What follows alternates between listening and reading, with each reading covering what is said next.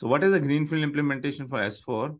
We would be considering that this S4 HANA system is a new system. We'll not bring anything from the legacy system. Means we'll be bringing it, but it will not be technically directly coming to the S4 HANA.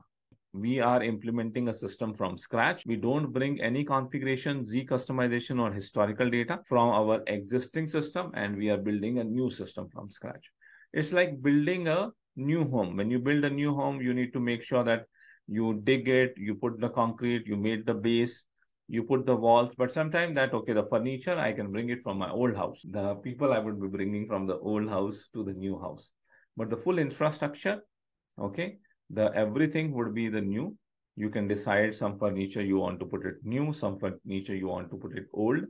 So that would be the difference. We are building a complete new house in case of Greenfield implementation.